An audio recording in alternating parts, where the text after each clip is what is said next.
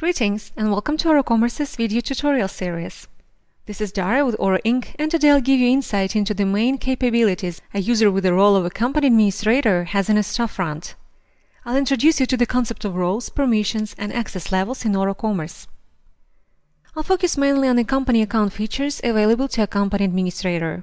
These include registering new buyer accounts, enabling and disabling user accounts, assigning corresponding roles with a necessary level of access, reordering submitted orders for buyers or canceling them, and more. A single Orocommerce store comes out of the box with a predefined set of roles and permissions granted to a particular role. Roles are designed to give their owners a certain area of responsibility, which defines what users can or cannot do within the website. Usually, roles are created based on the job responsibilities of specific users, a sales manager, a marketing team member, or an administrator. Although you can always create as many roles as required and configure them according to the needs of your company. In this tutorial, we'll explain the concept of roles and permissions in Orocommerce. We'll give you an overview of the role structure and the 4 access levels: none, users, department, and corporate. We'll create a new role and assign this role a set of permissions with different access levels. And finally, we'll demonstrate the main processes a buyer with the role of a company administrator can perform based on the default settings. Particularly, they can create and manage new user accounts, collect company-wide statistics on orders and quotes, negotiate with sales representatives on requesting a better price under more convenient conditions, and others. Let me start from the Orocommerce structure of roles and permissions and introduce you these concepts. Defining a set of permissions enables you to control what your company users can access on the site. A user must be granted a permission to do the corresponding action on the site based on their business responsibilities and company guidelines. All permissions are grouped into roles. By default, your Orocommerce store recognizes 2 types of roles: buyers and company administrators. Buyers can manage their personal accounts, order products, and negotiate the quotes with sales managers, while administrators have the highest level of permissions and can access all administrative functions within a single site. They control the activities of all company buyers on the website and assign a specific role to each of them. You can find more information on the management capabilities of buyers in the related tutorial from our media library called Storefront Possibilities Overview from the Buyer's Perspective. To illustrate you the role structure and permissions available on the Oro website, let's navigate to your account menu page and check the Roles section. Click Account on the top right of the page, and then Roles in the panel to the left. Here you can see the list of the predefined roles available in the system. These are the administrator and the buyer. Let's view the access and permissions related settings given to the administrator's role by clicking Edit at the end of the selected row.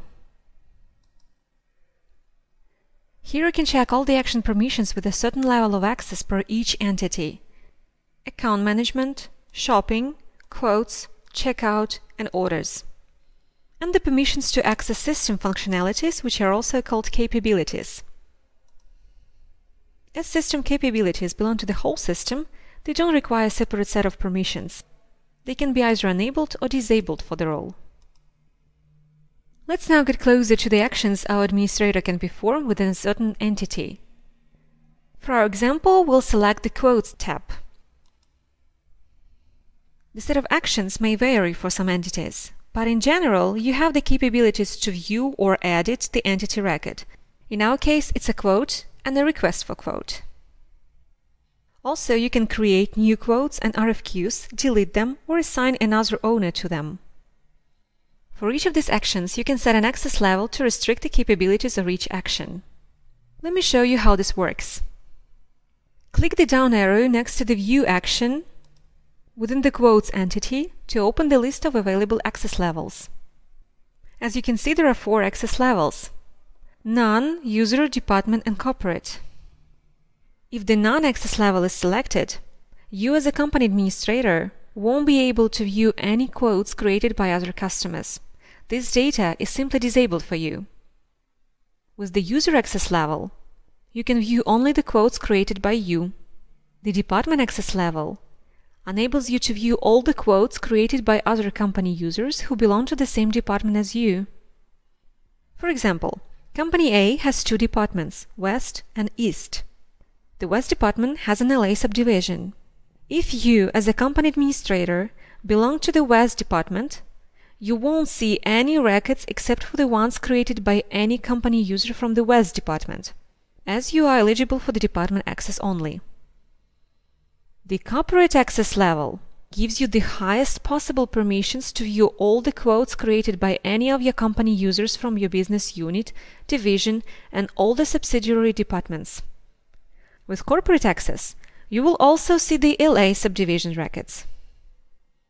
Note that neither department nor corporate access grants you access to the departments that are higher in the organization hierarchy. Additionally, you can enable or disable certain capabilities listed below the entity field. For example, if you don't want the administrator or any other role to enter the shipping address manually when submitting a quote or a request for quote, simply click the corresponding checkbox to disable the option. Once you have set the necessary permissions and access levels for all the entities, you can now assign this role to a specific user. Scroll down to the bottom of the Edit Role page. Select the team members from the list who you want to assign this role to. For example, we are going to assign the role of the administrator only to one person, Amanda Cole, as we don't want several users to have the full control over the system. Enable Amanda's checkbox and click Save. With all these access levels and capabilities, you can easily configure any role permission that is required for your business. To create a new role of Procurement Manager, for instance, go to the Roles section under the My Account menu and click Create Customer User Role on the top right. Select a company the role will be linked to. Enter a meaningful name for the role. We'll type in Procurement Manager. Set the corresponding permissions and access levels following the guide we've illustrated previously.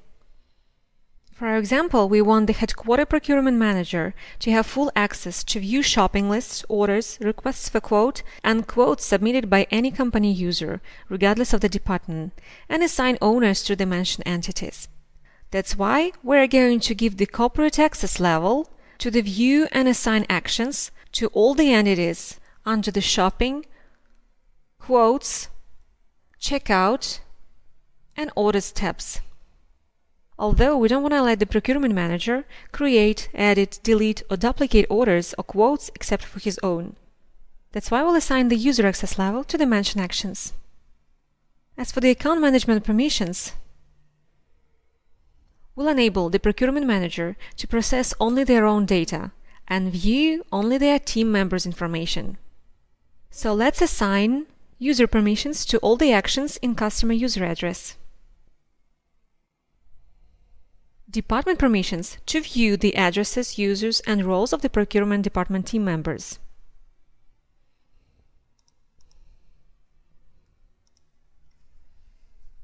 And no access permissions to assign, create, edit, or delete any of the mentioned entities.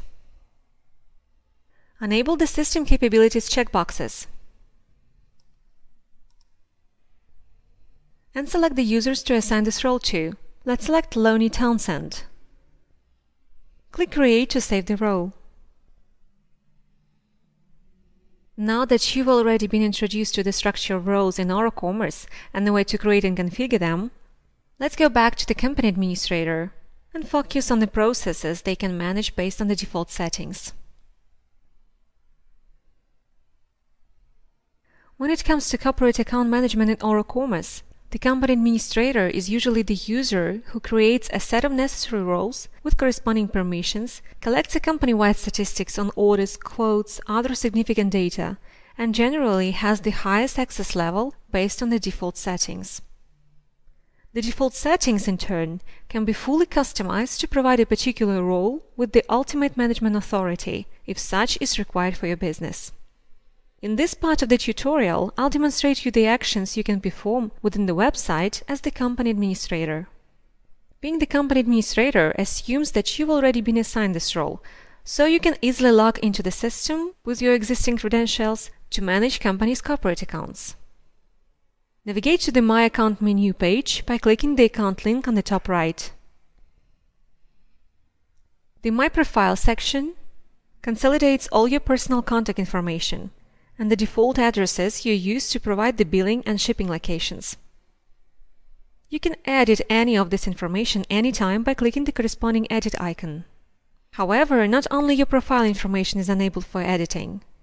As the company administrator, you have the authority to view, modify, enable or disable the accounts of the employees you manage directly from the website. The User section lists all your team members along with other employees of your company. Hover over the More Options menu to view the available actions which you can perform with each user.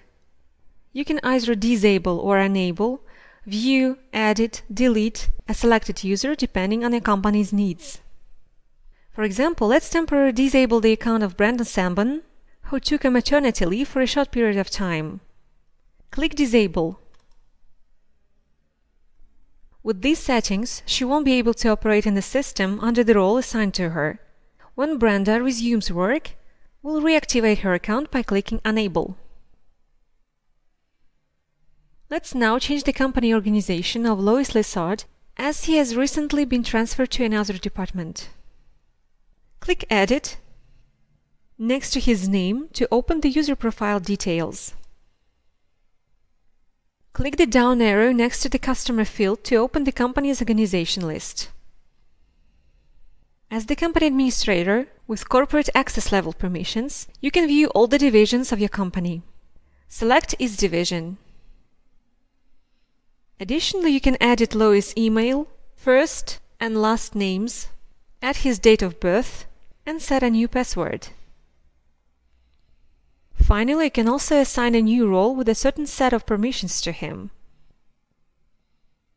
Click Save. Now, let's delete the account of Lonnie Townsend, as he left the company a couple of days ago. Click Delete to trigger a confirmation pop-up dialog. Click Yes, Delete to remove this customer user from the list. To substitute Lonnie Townsend, the company hired a new employee, Liza Soap, a procurement manager who will be in charge of the procurement department. As she is a new company user, we need to create a new account with a corresponding role for her. Click Create User in the top right corner to open the Profile Details page. Select a proper company or department. Fill in all Liza's personal information.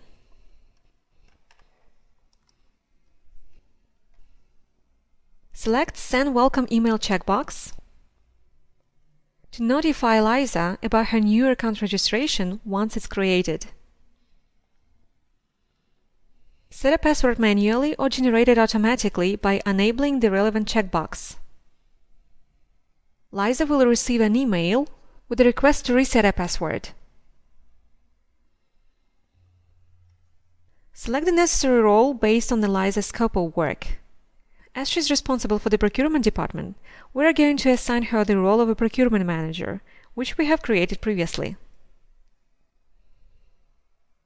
Make sure to select the Enable checkbox to activate the account once it's saved.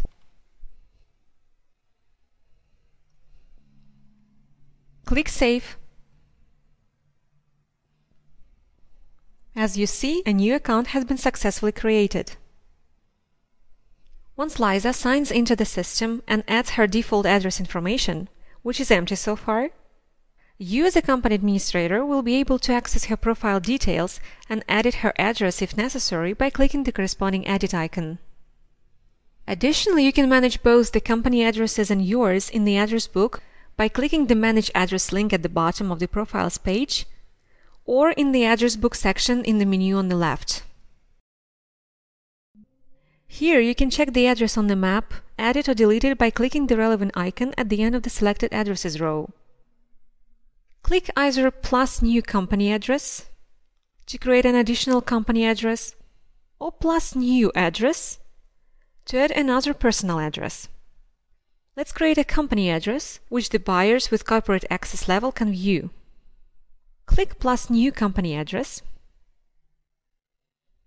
Provide the required information and select the address type.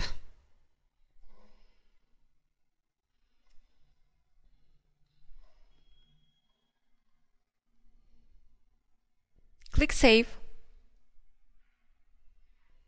Once saved, the address automatically appears in the list. Besides processing the company users' information, you can also monitor their activity within the website by managing the requests for quotes and orders they have submitted. In the Requests for Quotes section, you can view, print, or cancel any RFQ created by your company users.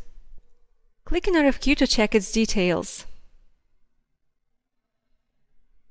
You can cancel the submitted RFQ and resubmit the cancelled one by clicking the corresponding button in the top right corner. Also, you can create a new RFQ by clicking plus New Quote in the top right corner of the General Request for Quote page. Fill in all the required contact information. Additionally, you can assign a responsible owner for this RFQ.